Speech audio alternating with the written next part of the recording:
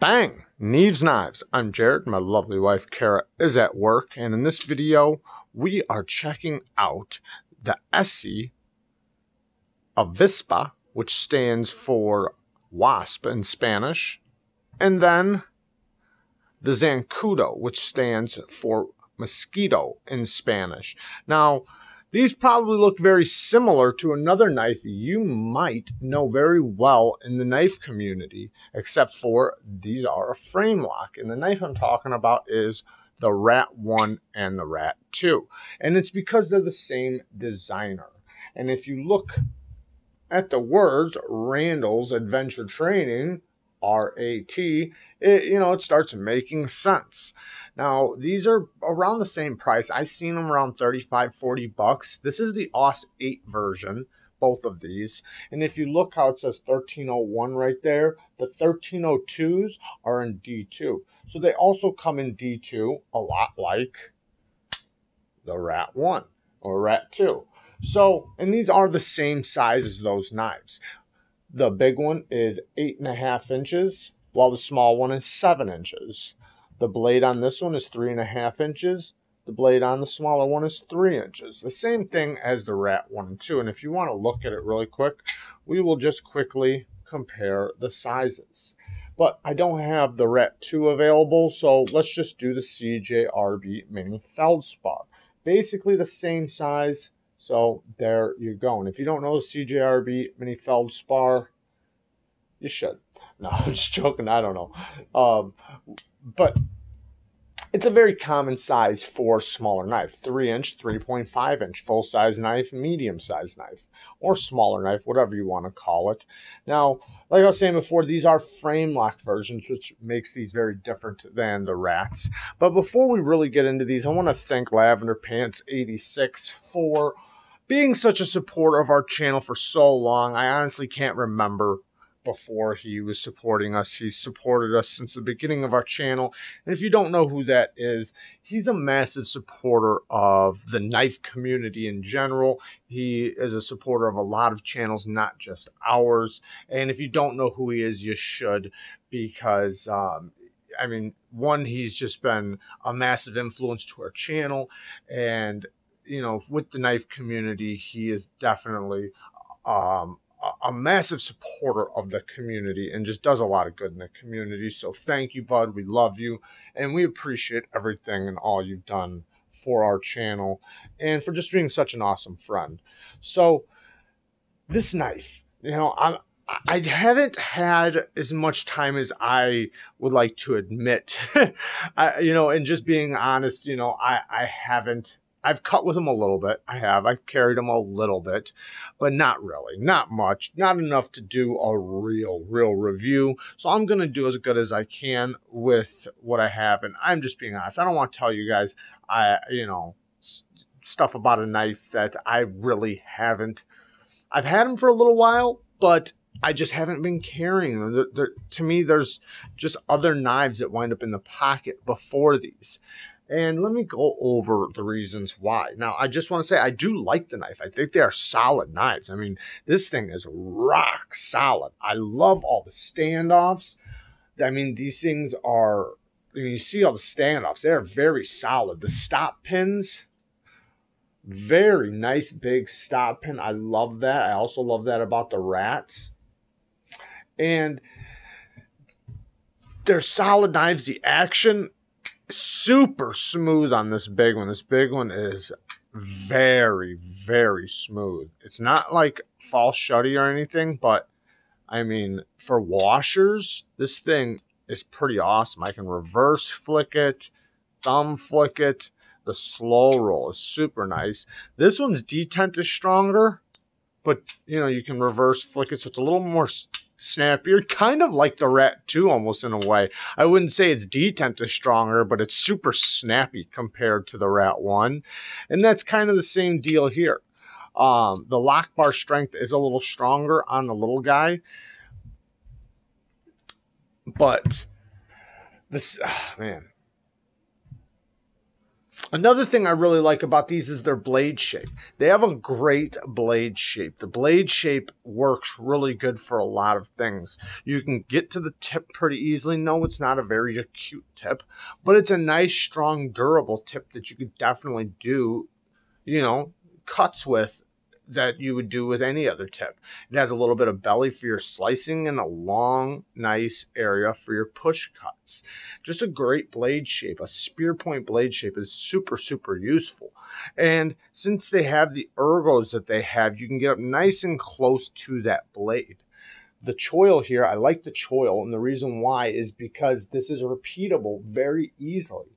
Even if you sharpen this all the way away and there's no choil left, you can easily put a new one on there. I mean, you can use a file, you can use a Dremel, and you can do it in seconds. So it's something that even if you added your own, it would still look the exact same as the way it comes from the factory. And that's awesome to me. The geometry is really good too. It's nice and thin. Its slice is very good. I did cut with them a little bit. This one I actually sharpened, and it took a nasty, nasty edge. Now, or I'm not nasty. Took a good edge. Took a decent edge. I wouldn't call it nasty. But it's a good edge. The clips on them, they work great in and out of the pocket. They work fine. The ergos, it's a thin knife. It's very thin, especially compared to the rat. I mean, it's just a thin knife, so it's a little sharp in the hand. Yeah, the shape is really good, the neutral grip, but you don't have the leverage that I think you would want in a strong build like this. And that's where the Rat 1 is a little bit more superior. I mean, it just has better ergos. The ergos on the Rat 1 is amazing. So it makes sense for the build. So that's where this one just shines over these. Now, I like the blade shape on these ones a little bit better because the tip is a little bit lower than the Rat 1. So, I do like that a little bit more, but it's very, very similar. It's very, very similar either way. So, let's talk about some bad things really quick. So let's just get them off the table. So like I was saying before, the ergos aren't very good. It's kind of sharp in the hand, meaning it's just thin. So the metal is just, when you bear down on it, it's not comfortable. The little one is the same way, and the lock bar strength on the little one is pretty sharp to unlock. It starts getting annoying because it is it's not horrible, meaning like it's not like painful just to do it once or twice, but you keep doing this all day. If you had to use your knife, you're going to have a mark on your finger. It's going to start getting very annoying. I like that they put the cutout for the lock bar on the inside, but it's just, for a small teardrop shaped handle, I like that about it, but it's so thin, which if you like very thin knives, then, and the Rat 1 is just too thick for you, or the Rat 2 is too thick, then this might be up your alley. But, T6s, I don't like T6s. I like that they used a 4-way reversible pocket clip. You can put it any way you want, but D2 or D2 and Aus 8, I should say. I feel like these knives are, it's kind of hard to explain because they are solid knives, but today's knife market is amazing. What you can get for the same price, I feel like these guys are getting left behind.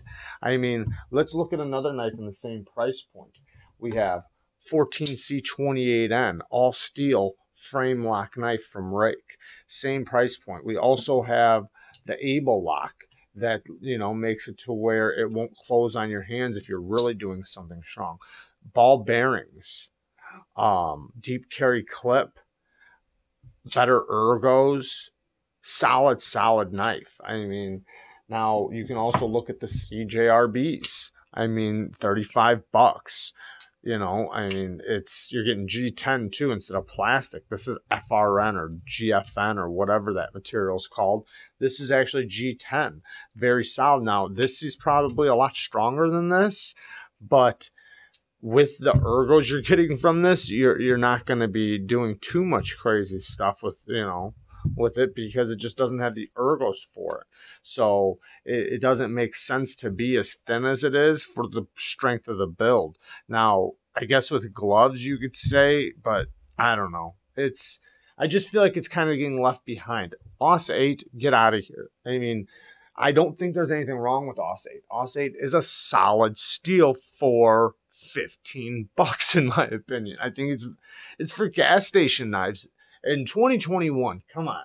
I mean, we're getting 14C28N D2, which you can get these in D2, but I'm just saying for the same price as these ones, you can get better steels these days and better materials all the way around.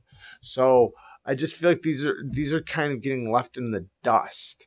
And with the Ontario Rat 1 and Rat 2, these are almost, you know, it just doesn't, there's no reason to have them. Like, I like them. I do. I think they're solid knives. But they just seem like an old knife to me. They seem like a knife that was once good, but times moved on and it was left behind. Like I said, there is some good, but there's just more bad than good. And not saying it's a bad knife.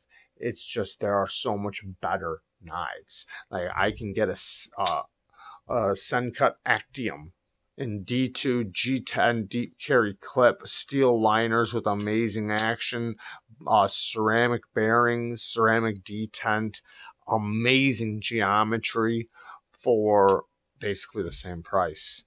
You know, why would I buy this when I can get that? And there's a lot more examples than just that.